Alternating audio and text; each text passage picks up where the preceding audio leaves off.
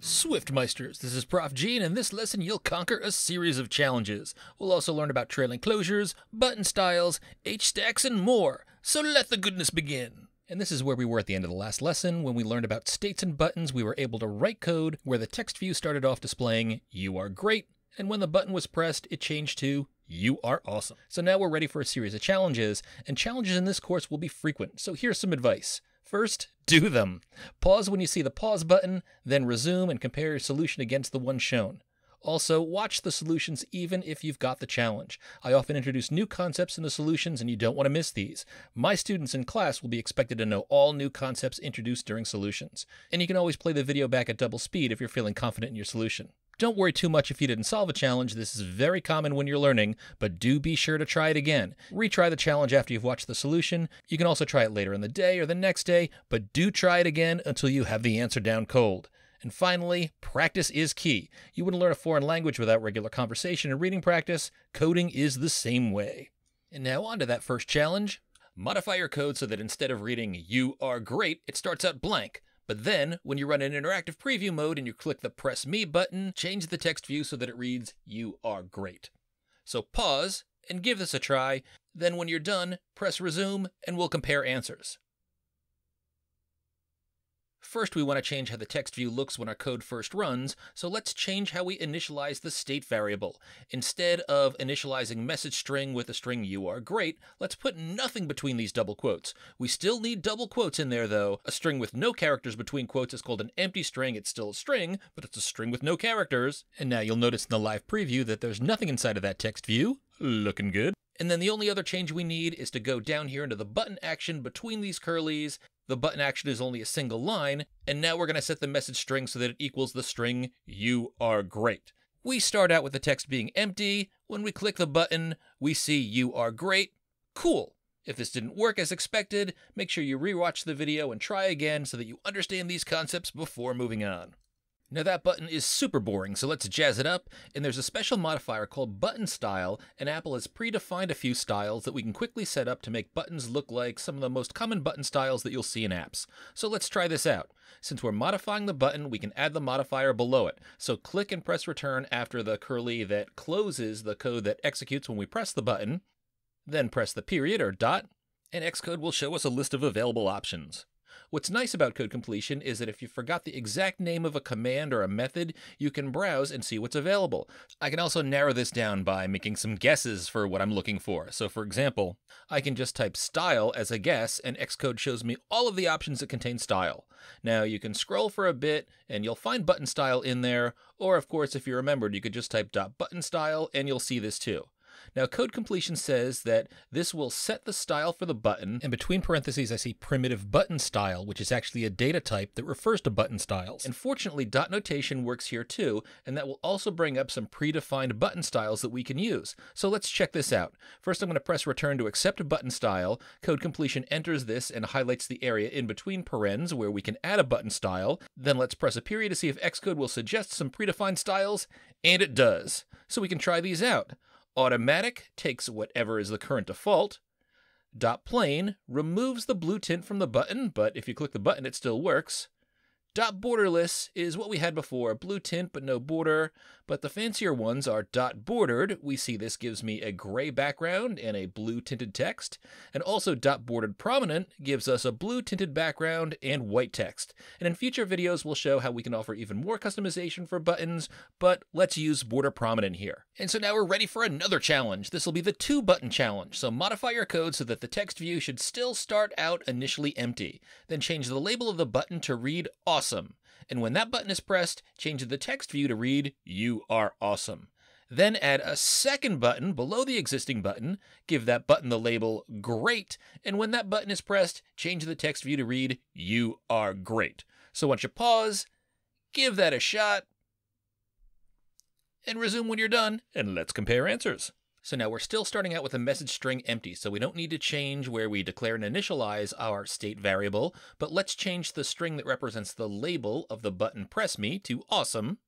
And in the action area in between the curlies, we'll change the string to read "You are awesome." And now let's add a second button below this. Now we could use the library to add the button as we did the first time, or I could copy all these lines that represent the button view that we've created, paste it below, and just modify the things I want to change. But instead, I want to show you that we can type the button code in directly, so why don't we do that? I'll start by typing in button and open parentheses, and whoa, we've got a lot of different options in here to create a button. Now, there are a lot of different ways to set up a button, and each one of these options shows the parameters or inputs we need to create a button using the different button creation methods shown on each line. And I'm going to select this option here that shows two inputs separated by a comma: title and action.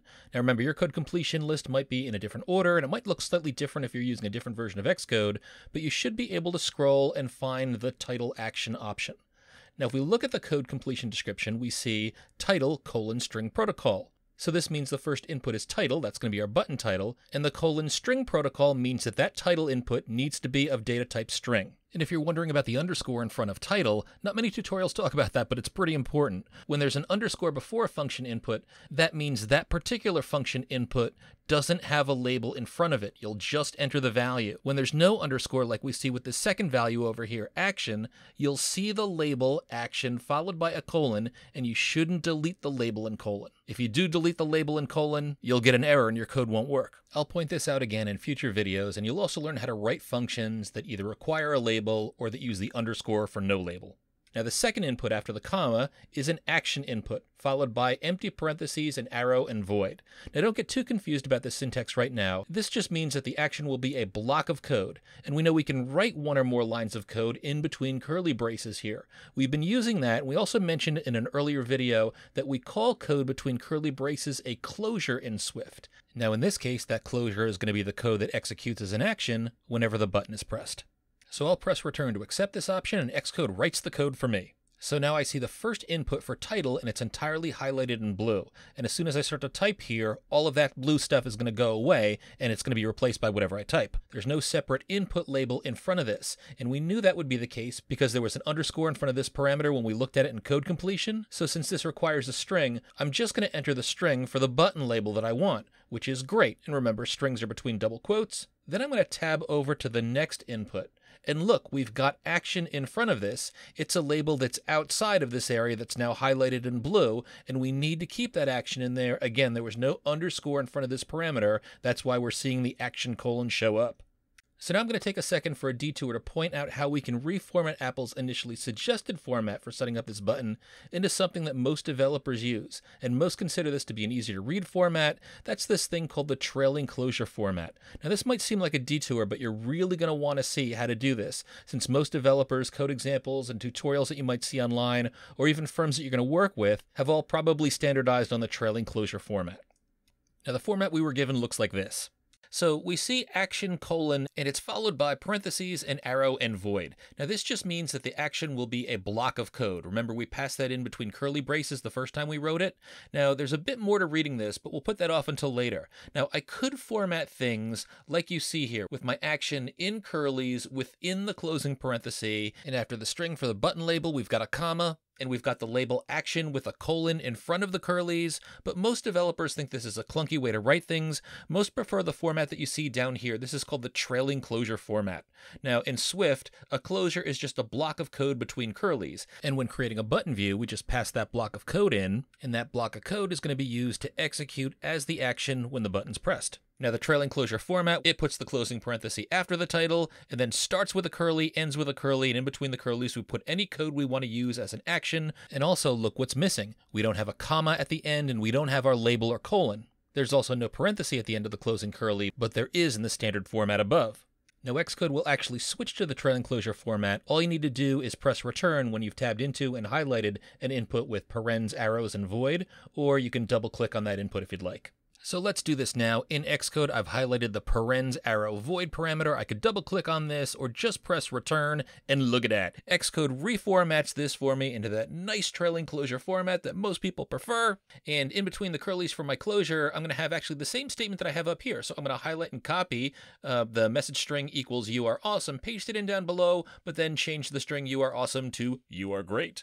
And now to get our button to look like the one above it, I could copy and paste the button style line too, but instead, after the trailing closure curly, I'll just type dot button style, select this, and then in between the parentheses, I can use dot notation to pull up predefined styles, and I'm going to select bordered prominent. So now our preview is looking good. When our code first runs, we have our state variable message string set to an empty string. When we press the awesome button, it should execute our action closure here in the awesome button and put the data "you are awesome" in the message string state variable. And since the state variable's data should change, this will trigger Swift UI to redraw the screen. Let's try this out. Click the button and boom shakalaka. That's exactly what happens. Outstanding. Then when we click on the great button, this closure down here for the great button should execute, and indeed it does, my friend. You are great. You are awesome. You are great. Awesome. Great. Awesome. Great. The app knows. And if you click the play button to restart the live preview from the beginning, our code executes anew, so that's why we don't see anything in our text view, but everything continues to work just as expected.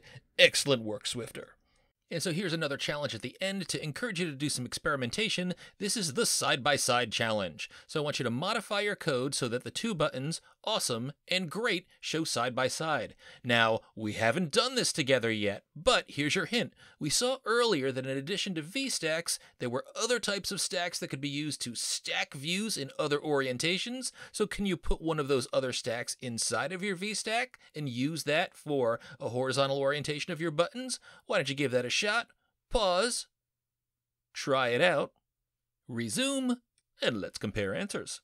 Now you see how we have a VStack here? Well, we want to add a horizontal stack or HStack inside the VStack and right after the text view. And inside the curlies of that HStack, we want to put all this code for our two buttons. So I'm going to make some space in here, and then I'm going to type in HStack, capital H, capital S, and then open and close curlies, and I can highlight all the lines for both of the buttons. So make sure that you get from the start of the first button to the button style modifier of the second button, cut that code Command X, then go up in between the curlies, paste that in with a Command V. Let's look at the preview. Looking great. And just so that you know, you always have options, I'm going to undo what I just did, and then I'm going to go back up and Command click on that first button, and I'm going to choose Embed in HStack. From the Quick Actions menu, I'll just have to highlight this code for the second button and push it up so that it's inside the closing curly for the HStack. It's just important to make sure that your curlies match up, but either way would work great. And we see that our buttons declare that you are both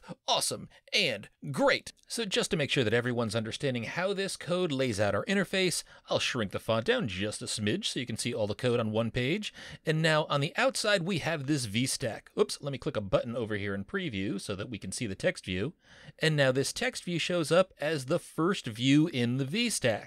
And the second view in the VStack is in HStack, and that contains two additional views organized horizontally. Those are two buttons side by side. See that? Nested stacks and a neatly organized user interface. That's some Swift UI goodness. So, Swift Scholar, I hope you're feeling skilled. You conquered 3 challenges: a change the message challenge, a 2-button challenge, and an HStack challenge, which was notable because we didn't have a lesson on the HStack. Now, we also learned and used the empty string, we explored and used various button styles, and we dove deep into the trailing closure format so that you can now better understand what we're seeing in code completion and how to get these things to format in the trailing closure format that developers like so much. And as mentioned, we learned about HStacks. Keep hacking, my Swifty friend. There's more code goodness to come.